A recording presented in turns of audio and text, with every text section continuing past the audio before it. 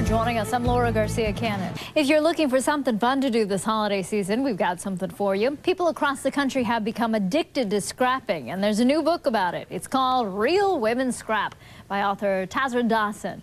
I spoke with her about the popular hobby. Scrapping is becoming huge. It's a wonderful thing for people to do to really celebrate themselves and other people with their albums. Now, I said I haven't tried it because I always think, gosh, I just don't have enough time, and it's something that I probably, to do it right, you need to devote time to. Is that true? You don't necessarily have to devote a lot of time. You can really take it and make it simple. And that's what's really the great thing about scrapbooking. You can spend a lot of time or you can spend a little bit of time, whatever you want to invest in it to really make it for you.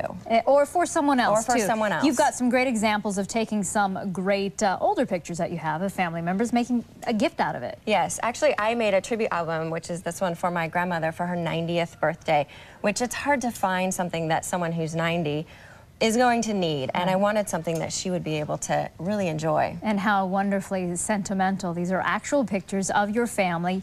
You started out, I guess your mom gave you an envelope of some old pictures. Yes, some old pictures in a manila envelope, and I had, probably about 100 that I was able to go through. So what do you advise people to do if you're a novice starting out? If you're a novice, I would say the first thing to do is to find those pictures and get them out of storage, like under your bed, get them off the computer, and just find them and get them in safe storage. That's the first step. Okay. And you've got an example here of a page that you actually made. Yes. This is your grandfather. That's my grandfather, and he was a hero. He, fought in World War II.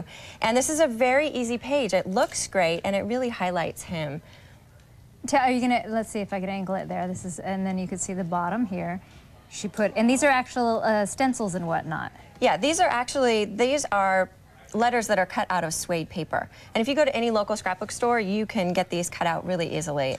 I love craft stores and whatnot, but you get so overwhelmed. Where do you start when you're beginning to purchasing? When you start simple. You get an album, you get some adhesives, which will help you get all the stuff stuck down. I have those too. Check. And then you get a pen so that you can write some journaling, because you need to include the stories.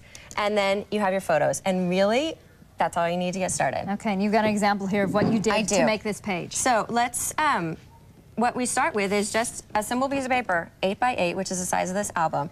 And then what we do for this page is we're gonna actually take and fold the top down so that you can see the double-sided paper underneath. So it adds something really special, but it doesn't take a lot of time. And it coordinates. Yes. And then your tape runner, really quick. And you've got the base down.